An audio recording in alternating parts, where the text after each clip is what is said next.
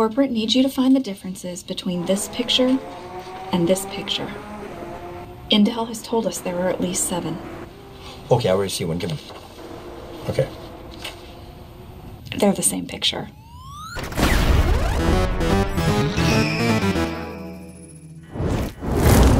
This is the car, this is the track, and this is the type of avoidance skills you need at Hockenheim.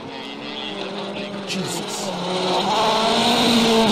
First race of the day, there we are. We're starting in P8 with a 140.7. Not a bad lap, but looking up ahead, you can see that we're basically a second behind the pole sitter, which is not the difference that I like to see between myself and P1. Getting into the race, 15 laps of Hockenheimring, going to lose a position right away to Dolly, almost losing another one to P20, who goes around the outside into the first corner. We end up gaining like 5 or 6 there. I'm not exactly sure what happened there. Marcin looking to go around the outside into turn 1, doesn't really work out for him. Car number 2 not able to avoid it. Dolly ships it straight through everybody, and we pick up 4 positions from that. We really don't even lose that much speed at all either, so the guy behind us wasn't able to take complete advantage of that, and he will stay behind us just barely as we come through corner 2, actually making very slight contact with him there, and we're able to pull away, taking the racing line. Meanwhile, he has a very compromised run, and he's now side by side with Juan behind us. So we have about a second gap to him behind us, which is nice, relieving the pressure into the hairpin for the first time, which is very often where you will see death on lap 1.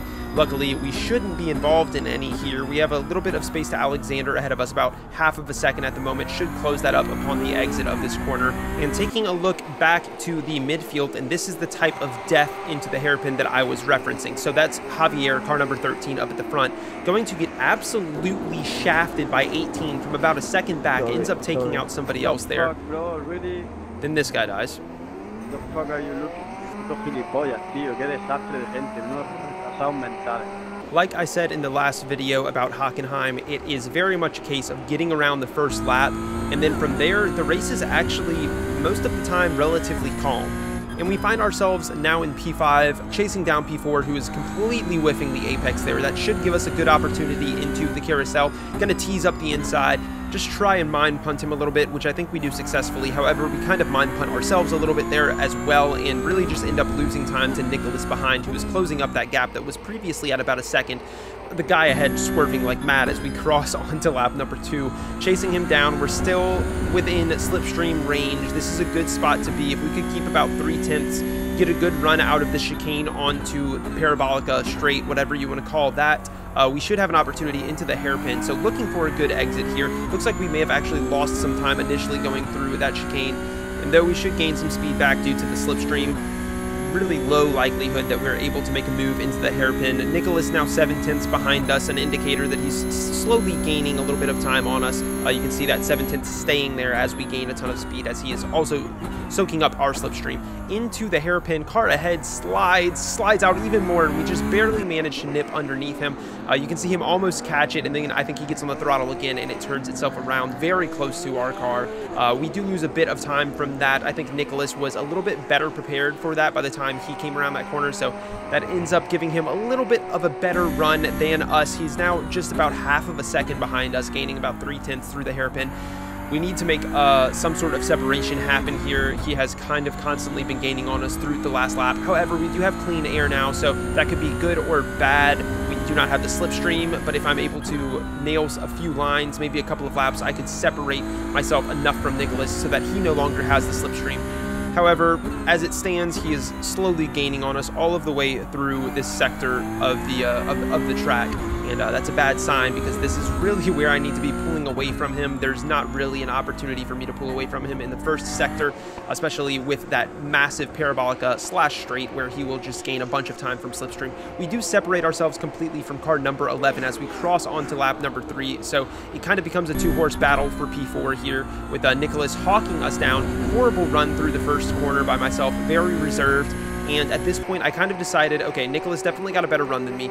Maybe we just let him through up the inside. We'll tuck behind, try not to compromise either of our runs onto the straight in an attempt to keep P6 where he is at. And I figured that, you know, if I'm faster than this guy, I now have the slipstream as well. I'm not really under any pressure. I should be able to get past him at some point. Not right now. I actually lift going down Parabolica. I want to give him some time to settle in, and hopefully we can pull away from these guys behind. so that there is enough space for me to really kind of risk some, or not, I don't want to say risk, but there is enough space for me to attempt to make a move and just not worry about anybody flying up from behind and rear-ending me into any of these corners, which seems to happen quite a lot on this track. Arriving at the left-hander in front of this stadium, and Nicholas going pretty deep here and cutting back, which at this point I was kind of thinking, you know, maybe I should have stayed in front and just like fully pushed, but there's still time to trust this guy and earn his trust, even behind about half of a second at this point. So we are slowing down a bit, partially due to that slide that Nicholas had. He's just kind of being a bit loose through some of these corners, but he just got the position. If I really want to run away with him, I have to give him more than, you know, a couple of corners to prove that he has pace. And I think that this would end up proving to be the correct decision. Coming up to round out lap number 3, start lap number 4. Still about half of a second to Avon behind us, which was a bit concerning, but I know that we're going to have the slipstream on the long straight this time, so Avon shouldn't really be able to catch us anywhere there. A good run through here would not hurt either. However, it's not going to be a great run. We actually lose time to Nicholas and Avon as well, as they both get very solid runs through there. Now skipping ahead a few corners later, this is after the hairpin. Same corner he went deep on last lap, where he kind of, yeah, same thing. Basically the exact same thing happens here. However, car number 11 behind Avon getting a little bit of oversteer, and that kind of removes him from the situation currently. There's definitely opportunity for him to catch up. He loses a couple of tenths there, which could be pretty crucial, as we are inching towards Nicholas at the same time. We've got him within 2 tenths, so it's just enough of a gap now that if I did want to go for a move, you know, this would probably be the time. However, coming through the carousel, just really not a great run from myself. I entered a bit too narrow there, exited a bit too narrow as well, so never really got to open up my car all that much. Avon behind is slowly falling back though, which is nice. I'm not great at corner number 1, which is pretty awful because it kind of feeds into some of the best overtaking opportunities on this track. Very thankful to have a little bit of a gap behind me, and this could be an opportunity for a move onto the straight, but I mean, never mind. Terrible run through corner number 1. Same thing as last time, losing time both to Avon and Nicholas up ahead. And I kind of just decided, all right, I'm going to sit here and we'll see what happens. By the time the final lap comes around, we're in the exact same position, 4 tenths behind Nicholas, who was driving a fantastic race with no slipstream. He was very consistent, wasn't really making any mistakes past those couple of times he went deep through that corner that I showed. And he would round it out all of the way to the end, keeping that same gap. Weren't able to make use of the slipstream. I think it was really a skill issue on my part. So crossing the line for P5, he claims P4 up ahead of us. And looking back at it, I may have made, I mean, I don't think it was the wrong decision to let him through. I think I could have made a pass, but obviously there were other options. I could have backed him up into car 11 or just tried to defend for that whole race. I think our pace was kind of similar. Crossing the line in P5, 4.240 is the iRating now, gaining a little bit of safety rating too, which always helps, just kind of keeping my head above water there. Lap time wise, I mean, we're still not where we want to be. The fastest guy's running 7 tenths faster than us. Next race, and look who is ahead of us. It's Nicholas from last race. So he is starting in P8 and I am starting in P9 right behind him. Massively off the pace of the leaders this race, over a second to the pole sitter.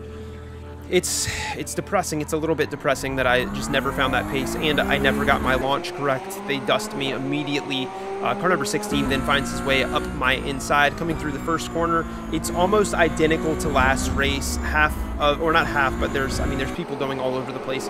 And now we're under an immense amount of pressure. Taking a look back at that real quick, Marcin, same driver from last race with the same driver ahead of him, that yellow and orange car. These guys make contact. Marcin is looking up the inside, making it a 3 wide situation into turn 1 on lap 1. Not a great decision. His teammate flings across the track. Xavi Sierra really nothing he could do about that one, as the guy just kind of drives right in front of him. He manages to rejoin pretty nicely. We just about find ourselves like 4 wide as Joey is entering the situation behind us. We're losing positions on the inside. Joey decides to not make that happen. Great decision by him. We go around the outside of the blue car behind, who runs into Xavi, or Xavi runs into him. Here's Xavi's view, and you can kind of make up your mind about this. Xavi is definitely like, he's barely alongside, and 10 kind of turns in onto him. But, I mean, it was still a very optimistic look from Xavi. This guy's view is hilarious. I mean, this guy is just going backwards, releasing, not even trying to brake. I think he was trying to hit Xavi again. I don't know what was going on there.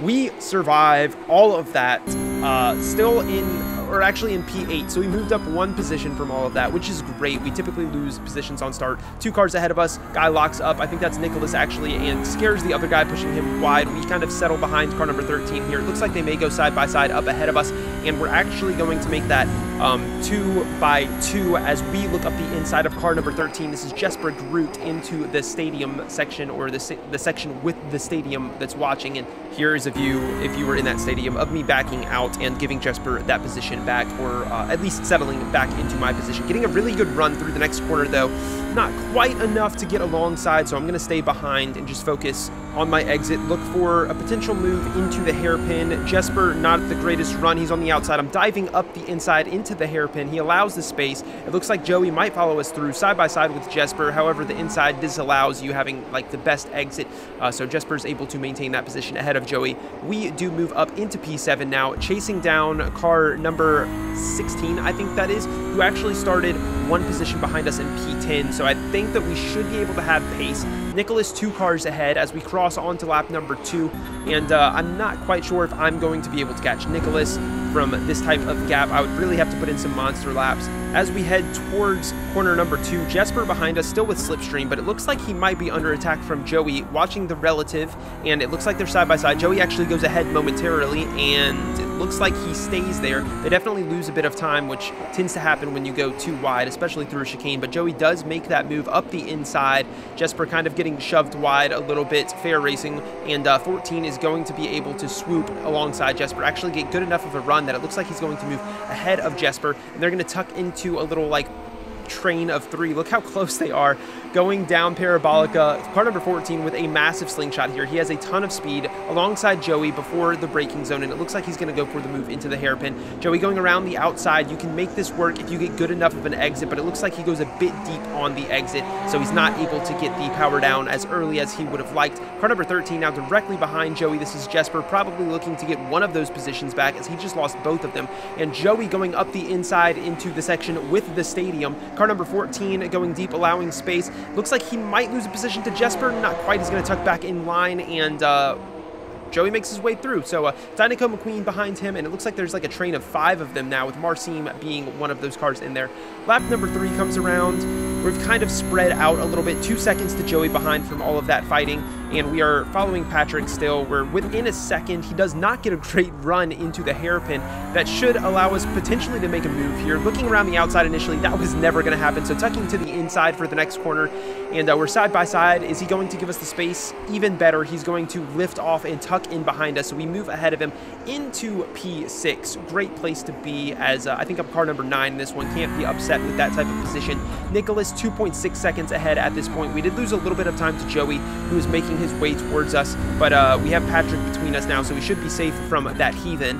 And coming to round this lap out, it's really just going to be about separating ourselves from Patrick, which I honestly wasn't too worried about. I felt like I had pace over him, and as the race went on, it would kind of display that. In fact, we did have pace. Lap number 11, quite the gap has opened up behind. Joey is still behind Patrick, looking to make a move, and this could be the lap for him, as Patrick does not get a great run through the hairpin, slowing down quite a bit there. Not quite sure what happened. Maybe he carried a bit too much speed in and just rode the brakes a little bit longer than he necessarily needed to. Either way, Joey is right on his ass, heading into the section with the stadium, and he's going to look up the inside, braking slightly later, not committing fully to that as he wasn't alongside. Smart back out from him there. Car number 14 following Joey throughout this entire race, and at this point they kind of separated themselves from the other people who were attached to their group, so it's pretty much a battle here for P7 just between the 3 of them. We're going to hop on board with Joey for a lap or 2 as he chases down Patrick in pursuit of P7 into the hairpin. From this angle, it looked like Patrick was going to go deep, and actually he does end up going deep, way over that curve. Don't really want to do that. Joey actually has to lift a little bit there, which you typically wouldn't have to do, opening up the final corner for himself very nicely. However, car number 16 takes a pretty solid line through here for what it is, turning in really early, still getting the power down, a little bit of sliding, but both of them with really good runs as they cross on to lap number 12, coming through corner number 1. This is what separates men from boys, and this is my worst corner, so that says about me what it says about me. Car number 14 is falling off of Joey at this point. Joey is in a very good position here, opening up the corner a bit more than car number 16 ahead. He should have a better run into the, or onto the straight, Parabolica straight, whatever, soaking up the slipstream all of the way through here. And it looks like he's kind of far back, but honestly, with this slipstream, like 4/10 at the beginning of this straight could be dive bomb territory by the end of it. Honestly, like 6/10 could be if you get a good enough run. And sure enough, here he comes up the inside. Car number 16 allowing space. Joey taking that absolutely gorgeously for that inside line. 16 losing quite a bit of time trying to regain right behind Joe, or rejoin right behind Joey, and is actually almost under pressure from car number 14 now. Going into the stadium section, and he actually is. Car number 14 is looking for the move up the inside of 16. Not quite going to make it work side by side. A little bit of contact, and never mind, he is going to make it work, albeit not in the cleanest manner. It did work for him. Joey is now able to pull ahead, and by the time the final lap is wrapping up, not much changed. We drove some consistent, clean laps. Only a couple of incident points that race. Pretty happy with the cleanliness, I suppose, this week of my performances. But, man, it was just the pace was not there, and I mean, it's a me problem, it's a skill issue. I just need to put more focused practice, I think, and that's something I really want to work on next week. I was not happy with where the peak of my pace arrived because it wasn't good. Looking at, I mean, we crossed in P6, Joey in P7. Congratulations to both of us. Ba-bang. Nicholas ahead of us once again, looking familiar up there. And iRating, green, safety rating, green. But the pace, man, the pace, this was just like, I was not happy with this week. I think I need to go back to the drawing board with how I'm practicing and just do a little bit of a mental reset. Hopefully come back stronger next week. If you guys enjoyed this video and want to support me, please check out my channel, some of my other videos there, and I bet you will enjoy those as well.